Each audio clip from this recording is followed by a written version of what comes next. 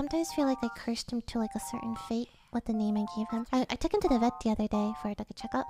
The vet called me. Hi, is this like blah blah blah? And I'm like, hi, yeah. And she's like, okay, hi. We start talking about the dog, and she's like, I just gotta ask, like, DaVinky, like, where did that name come from? Like, I've never seen a name like that for a dog. And then here I am explaining to the veterinarian. Yeah, you know that TikTok with the two dudes?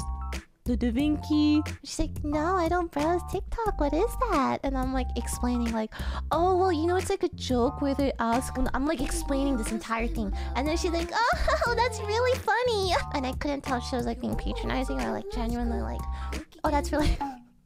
Like, I've never like met a dog named DaVinky. Like, that's the first thing that stood out to me. Like, the name was so different. I'm like, yeah, no, it's my dog. Yeah, it fits him really well. And I'm like, okay, cool.